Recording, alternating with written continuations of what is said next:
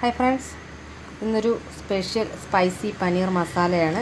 ഇത് ഞാനിവിടെ ട്രൈ ചെയ്യുന്നതാണ്. അപ്പോൾ ഇന്നിപ്പം ഇവിടെ തന്നെ ഉണ്ടാക്കിയ പനീർ വെച്ചിട്ടാണ് ഞാനിത് ചെയ്യുന്നത്. അപ്പോൾ പനീർ എല്ലാവർക്കും അറിയാം വീട്ടിൽ തയ്യാറാക്കുന്ന രീതി. ഞാൻ അതിനിപ്പം സ്പൈസി പനീർ മസാലയ്ക്ക് വേണ്ടിയിട്ട് എടുക്കുന്നത് പനീർ ഞാനിവിടെ ഒരു 1 ലിറ്റർ പാലിൽ നിന്നും എടുത്തിട്ടുള്ള പനീറാണ്. 250 ഗ്രാം ഉണ്ട്. ഇതിൽ കോൺഫ്ലവർ പൊടിയാണ്. കോൺഫ്ലവർ പൊടി ഏകദേശം ഞാൻ 2 ടേബിൾ സ്പൂൺ എടുത്തിട്ടുണ്ട്. അതിലേക്ക് ഞാനൊരു 1 ടീസ്പൂണോളം മുളക് പൊടി ഇടുകയാണ്. ഇതൊന്ന് വറുത്തെടുക്കണം. നമുക്ക് സ്പൈസി എന്ന് പറയുന്നത് നല്ലൊരു സ്പൈസി ഡിഷ് തന്നെയാണിത്. അപ്പോൾ ഇതിലേക്ക് മുളക് പൊടി ഇട്ടു. ആവശ്യത്തിന് ലേശം നമുക്ക് ഈ പനീർ ഒന്ന് വറുത്തെടുക്കുന്ന അതിൻ്റെ ടേസ്റ്റിന് ആവശ്യത്തിനനുസരിച്ച് ഉപ്പ് അതൊരു പിഞ്ചൊരു നുള്ള് നമുക്ക് ഇട്ട് കൊടുക്കാം. പിന്നീട് ഞാൻ ഇതിൽ ചേർക്കുന്നത് മസാല. നമ്മൾ ഈ കറിക്ക് യൂസ് ചെയ്യുന്നത് ഏത് മസാലയാണോ ആ മസാല, വെജിറ്റബിൾ മസാലയാണെങ്കിൽ അങ്ങനെ, അതല്ല ഇഷ്ടമനുസരിച്ച് മീറ്റ് മസാല യൂസ് ചെയ്യുന്നവർക്ക് അങ്ങനെ, ഏതാണെങ്കിലും അതിൽ നിന്ന് ഒരു പിഞ്ച് അല്ലെങ്കിൽ ഒരു 1/4 ടീസ്പൂണോളം ഞാൻ മസാല ചേർത്തിട്ടുണ്ട്. ഇത് നമുക്ക് നന്നായിട്ട് കൈ കൊണ്ട് തന്നെ ഒന്ന് മിക്സ് ചെയ്യാം. മിക്സ് ചെയ്ത ശേഷം നമുക്ക് ഈ പനീർ കൂടി ഇതിലേക്കിട്ട് നന്നായിട്ട്, വേറൊന്നും നമ്മൾ ചേർക്കുന്നില്ല, പനീർ ഇത് നേരിട്ട് നമ്മൾ ചേർക്കുകയാണ്. നന്നായിട്ട് ഞാൻ ചീനച്ചട്ടിയിൽ എണ്ണ ഒഴിച്ച് വെച്ചിട്ടുണ്ടായിരുന്നു. അപ്പം നന്നായിട്ടൊന്ന് ചൂടായിട്ടുണ്ട്. ഇതിലേക്ക് ഞാൻ ഓരോ പനീറിൻ്റെ പീസും ഇട്ട് നമുക്ക് ഈ 2 വശവും ഒരു ചെറിയ രീതിയിൽ ബ്രൗൺ കളറാകുന്നത് വരെ ഒന്ന് ജസ്റ്റ് ഒന്ന് ഫ്രൈ ചെയ്തെടുക്കാം. നന്നായിട്ട് ഫ്രൈ ആയിട്ടുണ്ട്. അപ്പോൾ നമുക്കിതിനെ ഒരു സെർവിങ് ബൗളിലേക്ക് തന്നെ മാറ്റാം. നമ്മളിത് വേറെ ഒന്നും ചേർക്കാത്തത് കൊണ്ടാണ് നമ്മൾ ചേർത്തിരിക്കുന്ന കോൺഫ്ലവറിൻ്റെ പൊടി നമ്മുടെ എണ്ണയിലേക്ക് ആകുന്നത്. വേറെ നമ്മൾ വെള്ളമോ അങ്ങനെ ഒന്നും ചേർത്തിട്ടില്ല. ഇനി നമുക്ക് ഈ എണ്ണ തന്നെ യൂസ് ചെയ്യുക. ഇതിൽ നിന്ന് ആവശ്യത്തിനുള്ള എണ്ണ യൂസ് ചെയ്ത് കറി നമുക്കെടുക്കാം. ഇതിനി ഞാൻ മാറ്റി വയ്ക്കാം. ഞാൻ ഇനിയിപ്പം നമുക്കതിന് ഗ്രേവി തയ്യാറാക്കാം. അതിലേക്ക് നമ്മൾ വറുത്ത് വെച്ചിരിക്കുന്ന ഓയിൽ തന്നെയാണ് ഞാനിവിടെ യൂസ് ചെയ്യുന്നത്. അതിൽ നിന്ന് ഞാൻ വളരെ കുറച്ച് ഓയിൽ എടുത്തിട്ടുണ്ട്. ഇതിലേക്ക് നമുക്ക് ഇഞ്ചി വെളുത്തുള്ളി ചതച്ചത് ഇട്ട് കൊടുക്കാം. നമുക്ക് നന്നായിട്ടൊന്ന് മിക്സ് ചെയ്യാം. ഇതിലേക്ക് നമുക്ക് പച്ചമുളകും സവോളയും തക്കാളി, ഞാനൊരു 3 ചെറിയ സവോളയാണ് എടുത്തിട്ടുള്ളത്, 2 ചെറിയ തക്കാളിയും 2 പച്ചമുളക് എരിവനുസരിച്ച് എടുക്കുക. ഞാനിവിടെ 2 പച്ചമുളക് എടുത്തിട്ടുണ്ട്. എരിവുള്ളത് തന്നെയാണ്. ഞാൻ പറഞ്ഞു സ്പൈസി മസാലയാണ്. നമുക്കിതൊന്ന് ജസ്റ്റ് ഒന്ന് വാടുന്നത് വരെ വെയിറ്റ് ചെയ്യാം. ഇതിലേക്ക് നമുക്ക് മഞ്ഞൾപ്പൊടി ജസ്റ്റ് ഒന്ന് ഒരു 2 മിനിറ്റ് വഴറ്റിയിട്ടുണ്ട്. ഒരു 1/4 ടീസ്പൂണോളം മഞ്ഞൾപ്പൊടി, പിന്നീട് ഉപ്പ്. കാര്യം നമ്മൾ വഴറ്റി എടുക്കുന്ന ആ സമയത്ത് നമുക്ക് ഉപ്പും മഞ്ഞൾപ്പൊടിയും കൂടി ഓൾറെഡി ചേർത്ത് കൊടുക്കാം. ഉപ്പിപ്പോൾ ഞാൻ ഇതിൻ്റെ ഒന്ന് ജസ്റ്റ് വഴറ്റി കിട്ടാൻ വേണ്ടിയിട്ടുള്ള അളവിനെ ചേർത്തിട്ടുള്ളൂ.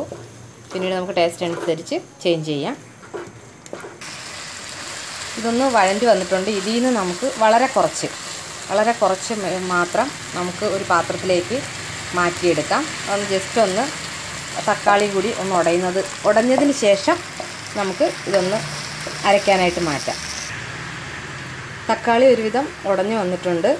നമുക്കിതിൽ നിന്ന് ഞാൻ പറഞ്ഞു കുറച്ച് എടുത്ത് മാറ്റി ഒന്ന് ജസ്റ്റ് ഒന്ന് അരച്ചെടുക്കണം. അതിന് വേണ്ടിയിട്ട് ഞാനിവിടെ വളരെ കുറച്ച് എടുക്കുന്നു. ഇപ്പം നിങ്ങൾ എടുക്കുന്ന എത്രയാണോ അതിൻ്റെ ഒരു പകുതി എടുക്കാം, അല്ലെങ്കിൽ ഒരു 1/4 ഭാഗത്തിൽ കൂടുതലെങ്കിലും എടുക്കണം ഒന്ന് അരച്ചെടുക്കാനായിട്ട്.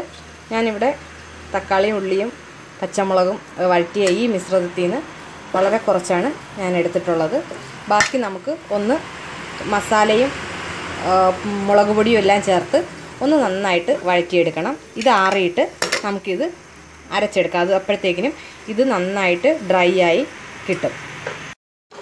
നമ്മൾ അരയ്ക്കാനായിട്ട് മാറ്റി അതിൽ കുറച്ചൊന്ന് വഴണ്ടി വന്നിട്ടുണ്ട്. ബാക്കിയുള്ള തക്കാളിയുടെയും സവോളയുടെയും കൂടെ മിശ്രിതം ഇതിലേക്ക് ഞാൻ ഇനിയിപ്പം 1 ടീസ്പൂണോളം മുളക് പൊടി, പിന്നെ ചേർക്കുന്ന മസാല വെജിറ്റബിൾ മസാലയോ അതല്ല നോൺ ഇഷ്ടമുള്ളവർക്ക് മീറ്റ് ചിക്കൻ അങ്ങനെയുള്ള ഏത് മസാല വേണമെങ്കിലും ചേർക്കാം. ഞാനിവിടെ വെജിറ്റബിൾ മസാലയാണ് യൂസ് ചെയ്തിരിക്കുന്നത്. അതും 1 ടീസ്പൂണോളം ഞാൻ ചേർത്തിട്ടുണ്ട്. മല്ലിപ്പൊടി ഇത്രയും കൂടി ചേർത്ത് നന്നായിട്ട് വഴറ്റി എണ്ണ തെളിയുന്ന രീതിയിൽ നമുക്ക് എടുക്കണം. അപ്പോൾ നമുക്ക് നന്നായിട്ടൊന്ന് വഴറ്റി വെയിറ്റ് ചെയ്യാം. മസാലയും മുളക് പൊടിയൊക്കെ നന്നായിട്ട് മൂത്തിട്ടുണ്ട്. നമുക്ക് വറുത്ത് വെച്ചിരിക്കുന്ന പനീർ അതുകൂടി ഇതിലേക്ക് ചേർത്തിട്ട് നന്നായിട്ട് മിക്സ് ചെയ്തെടുക്കാം.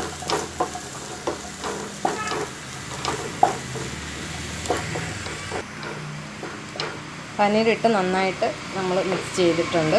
പനീറിൽ അതിൻ്റേതായിട്ടുള്ള ഗ്രേവിയുടെ ടേസ്റ്റൊക്കെ തന്നെ നന്നായിട്ട് പിടിച്ചും വന്നിട്ടുണ്ട്. ഇനി നമുക്ക് ഞാൻ എടുത്ത് വെച്ചിരുന്ന ആ തക്കാളിയുടെ പേസ്റ്റ് നമുക്ക് ഇതിലേക്ക് ചേർത്ത് കൊടുക്കാം. അരച്ച് വെച്ചിരിക്കുന്ന പേസ്റ്റ് കൂടി ഇട്ട് നന്നായിട്ട് മിക്സ് ചെയ്യാം.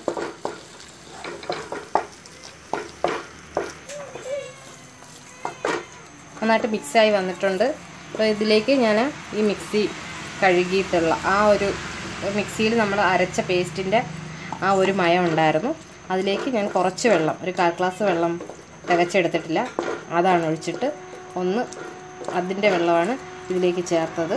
അപ്പോൾ ഇത് നന്നായിട്ട് ഇതിലൊന്ന് ജസ്റ്റ് ഒരു 2 മിനിറ്റ് കിടക്കുമ്പോഴത്തേക്കിനും പനീർ നന്നായിട്ടൊന്ന് സോഫ്റ്റ് ആവും. നമ്മൾ വറുത്തെടുത്തതായിരുന്നു. അപ്പോൾ അതൊന്ന് സോഫ്റ്റ് ആവുന്നത് വരെ വെയിറ്റ് ചെയ്യാം. പനീർ നല്ല സോഫ്റ്റ് ആയിട്ടുണ്ട്. ഇനി നമുക്കിതിലേക്ക് തേങ്ങാപ്പാൽ എടുക്കുകയാണെന്നുണ്ടെങ്കിൽ, തേങ്ങാപ്പാലാണെങ്കിൽ 1/4 പാൽ, ഒരു 1/2 ഗ്ലാസ് 1/4 പാൽ എടുക്കാം. ഞാനിവിടെ പശുവിൻ പാലാണ് എടുത്തിട്ടുള്ളത്. പക്ഷേ 1/2 ഗ്ലാസോളം തന്നെ ഞാൻ പശുവിൻ പാൽ എടുത്തിട്ടുണ്ട്. നമുക്കതിൻ്റെ തിക്നെസ് അനുസരിച്ച്, ഗ്രേവിയുടെ തിക്നെസ് അനുസരിച്ച് നമുക്ക് തേങ്ങാപ്പാൽ ചേർത്ത് കൊടുക്കാം. അപ്പോൾ കൂടുതൽ കുറച്ച് കുറുകിയ ഗ്രേവിയാണ് നിങ്ങൾക്ക് വേണ്ടിയെന്നുണ്ടെങ്കിൽ അതനുസരിച്ച് പാലിൻ്റെ അളവ് കുറയ്ക്കാം. ഇത് നമുക്ക് ഈസി ആയിട്ട് തന്നെ വീട്ടിൽ തയ്യാറാക്കാവുന്ന നല്ലൊരു ഡിഷാണ്. നമുക്ക് പുറത്തുനിന്ന് അധികമായിട്ട് വേറെ ഒരു ഇൻഗ്രീഡിയൻസ് വാങ്ങിക്കേണ്ട, കോസ്റ്റ്ലി ആയിട്ടുള്ള ഒന്നും തന്നെ വേറെ വാങ്ങിക്കേണ്ടതായിട്ടുള്ള കാര്യമില്ല.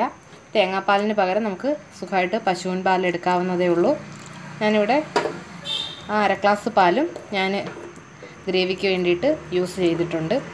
ഇനി നമുക്ക് ഈ പാലൊഴിച്ചിട്ട് ജസ്റ്റ് ഒന്ന് പൂർണ്ണമായിട്ടും തിളയ്ക്കേണ്ട കാര്യമില്ല, എങ്കിലും ആ ഒരു പാലിൻ്റെ മയം ഗ്രേവിയിൽ മൊത്തത്തിൽ മിക്സ് ആവാനും അതിൻ്റെ ടേസ്റ്റ് നമുക്ക് ഈ സമയത്ത് ഉപ്പ് വേണമെന്ന് നോക്കണം. കാര്യം നമ്മൾ പിന്നീട് ഉപ്പ് ചേർത്തിട്ടില്ലായിരുന്നു. അപ്പം ഉപ്പൊന്ന് ജസ്റ്റ് നോക്കാം. പാലൊഴിച്ചിട്ട് നന്നായിട്ട് ചൂടായി വരുന്നുണ്ട്. നമുക്കിപ്പോൾ ലാസ്റ്റിൽ മല്ലിയില, ടേസ്റ്റ് ഇഷ്ടമുള്ളവർക്ക് മല്ലിയില ഇട്ട് കൊടുക്കാം. മല്ലിയിലയും പിന്നീട് ഫ്രഷ് ക്രീം നമുക്ക് മാർക്കറ്റിൽ നിന്ന് വാങ്ങിക്കണമെന്നില്ല. പാല് കാച്ചിയത് നമുക്ക് വീട്ടിൽ തന്നെ ഫ്രീസറിലല്ല ഫ്രിഡ്ജിൻ്റെ താഴത്തെ തട്ടിൽ വെച്ചിട്ട് നമുക്ക് എടുക്കാവുന്നതേ ഉള്ളൂ. അപ്പോൾ തീർച്ചയായിട്ടും നിങ്ങളിത് ട്രൈ ചെയ്ത് നോക്കണം. ഇത് നമുക്ക് ഈസി ആയിട്ട് തന്നെ തയ്യാറാക്കാൻ പറ്റുന്ന, വളരെ ഞാൻ പറഞ്ഞു കോസ്റ്റ്ലി ആയിട്ടുള്ള ഡിഷൊന്നും നമ്മളൊന്നും ഐറ്റംസ് ഇതിനകത്ത് യൂസ് ചെയ്തിട്ടില്ല. പനീർ വീട്ടിൽ തയ്യാറാക്കാവുന്നതേ ഉള്ളൂ. അതല്ലെങ്കിൽ പുറത്തുനിന്ന് വാങ്ങിക്കുവാണെന്നുണ്ടെങ്കിലും നമുക്ക് നല്ല പനീർ തന്നെ കുറഞ്ഞ വിലയ്ക്ക് തന്നെ കിട്ടും. അപ്പോൾ അത് യൂസ് ചെയ്ത് നമുക്ക് വളരെ ഈസി ആയിട്ട് ചെയ്യാൻ പറ്റുന്ന നല്ലൊരു ഡിഷാണ് ഈ സ്പൈസി ആയിട്ടുള്ള മസാല പനീർ. നല്ല രീതിയിൽ നമുക്ക് വീട്ടിൽ ട്രൈ ചെയ്യാവുന്നതാണ്. ചപ്പാത്തിക്കും അപ്പത്തിനുമൊക്കെ നമുക്ക് വളരെ ടേസ്റ്റി ആയിട്ട് യൂസ് ചെയ്യാം. അപ്പോൾ എല്ലാവരും ഇത് ട്രൈ ചെയ്ത് നോക്കണം. നല്ലൊരു പുതിയൊരു ഡിഷാണ്. നമുക്കിത് റെസ്റ്റോറൻറ്റിലോ ഒന്നും കിട്ടുന്ന ഒരു ഐറ്റം കൂടിയല്ല. കാര്യം ഇത് ഞാൻ തന്നെ ഇത് എൻ്റേതായിട്ടുള്ളൊരു ഡിഷ് തന്നെയാണ്. അപ്പോൾ നിങ്ങൾ തീർച്ചയായിട്ടും ഇത് പരീക്ഷിച്ച് നോക്കണം. എല്ലാവർക്കും താങ്ക്സ്.